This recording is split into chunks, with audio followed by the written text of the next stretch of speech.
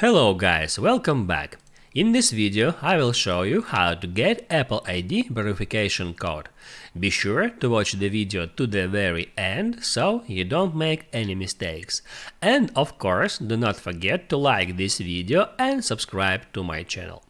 If you are trying to log into your another device, it can be another iPhone or iPad or MacBook or whatever, you will need to get a verification code to be able to log into that device. And let me show you how you can easily get it. So first, open up Settings, then right here tap at your name at the very top to open up your Apple ID, and then right here you can easily find password and security, just get into it.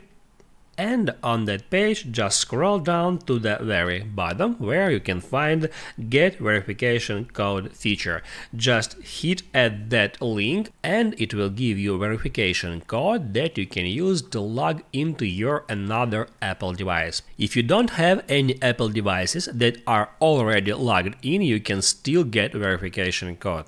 Just open up your web browser and then enter Apple Recovery and then go to Apple website where you can recover your Apple ID. That's all about how to get Apple ID verification code, and now you can write me a comment below if you have any questions about that tutorial. Also, you can check my Apple ID and iPhone tutorials playlist where you will find a lot of useful videos. You can easily find them in the description.